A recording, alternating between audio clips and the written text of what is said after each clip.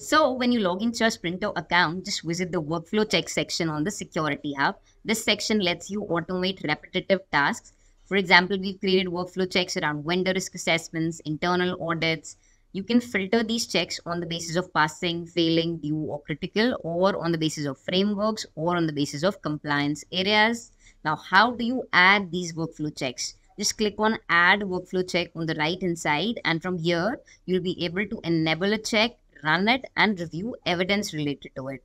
So for example, these are all compliance areas around which Sprinto has automatically created workflows. You just have to click on the enable button. This is a workflow check for hiring evaluation for new hires.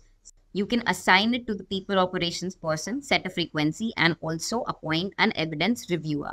Similarly, you can do this for other workflow checks. You can also create your own customized workflow checks. So for example, if I want to create my own check, I can click here.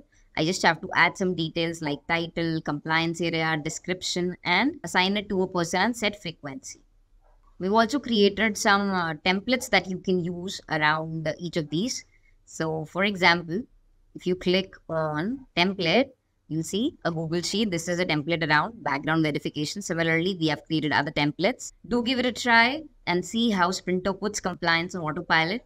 Thank you and all the best for your next audit.